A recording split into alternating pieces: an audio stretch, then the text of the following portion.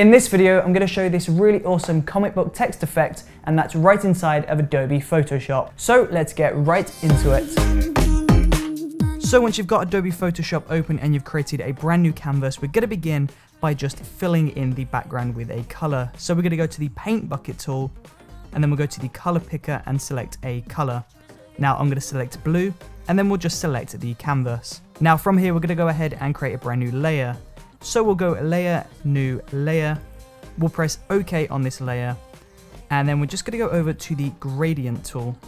Now on the top bar of Photoshop, you'll see there's these different boxes. You've got 5 different boxes, and we want to select the second box. Now we'll go back into the gradient color editor, and we're going to change the color on the left and the color on the right. So I'm going to change the color on the right to a light gray and the color on the left to black. Now from here, you want to place your cursor in the very middle of the canvas, and you just want to drag this out to one of your corners. Now from here, with layer 1 selected, you want to go up into filter on the very top bar of Photoshop. We'll scroll down to pixelate, and we'll select color halftone. Now inside of color halftone, you want to change the maximum radius to 30, and then you want to change channel 1, channel 2, channel 3, and channel 4 all to 0.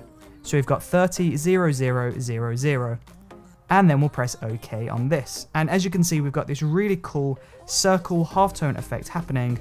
Now with that layer selected, we'll press the button that says normal. And we'll go down and we can scrub through to find a blending mode that you're happy with. So in this example, I'm going to select soft light. And once you're happy with that, we can just lock these 2 layers. So select layer 1 and press the padlock, select the background layer, and select the padlock. And this basically means whenever we're moving anything in the foreground, the background is not going to move. Now from here, we need to go ahead and create a brand new shape. So we'll go to the left hand side of Photoshop and we'll select the pen tool. Now on the top bar of Photoshop, we've got fill and stroke.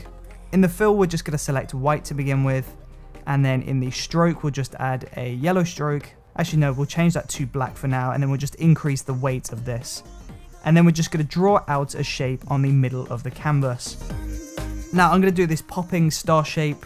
It's not the cleanest shape in the world, but it will do for now. Of course, you're welcome to create any shape that you like. Now from here, we need to go ahead and add some text. So we'll press the T icon on the left of Photoshop. We'll click anywhere in the middle of the canvas and we'll just type out a word. So I'm going to type out POW. We'll select all of that layer, select all of the text, and then we'll change the color from white to yellow. And then we'll just change the font to something more comic book inspired. At the moment, I've got this very normal and very modern font, but we want this to look very comic book inspired. So go ahead and choose a font that works for yourself. Now we're just going to increase the size of that text from 40 to 60. We'll hold Command T on the keyboard to load up transform, and we'll just rotate this around a little bit, and there we go. Now we'll select this text layer on the right hand side of Photoshop. We'll right click, go up to blending options, and inside of blending options, we want to go down to drop shadow. Turn on drop shadow, and inside of drop shadow, we've got all of these different settings. So as you can see, if we increase the spread, then it's going to add more shadow behind. We can increase or decrease the opacity, we can change the size. But for now, I'm going to set the opacity to 100%, the angle to 153 degrees, the distance to 17 pixels, the spread to 61%, the size at 0, and then we'll just press OK on this menu. And there you go, that's the basics of how to create really awesome comic book inspired text effects right inside of Adobe Photoshop. And there you go, if you enjoyed watching this video, then please do let me know in that comment section below, and don't forget to subscribe, check out the previous video, and I will see you tomorrow for another brand new video. See you there.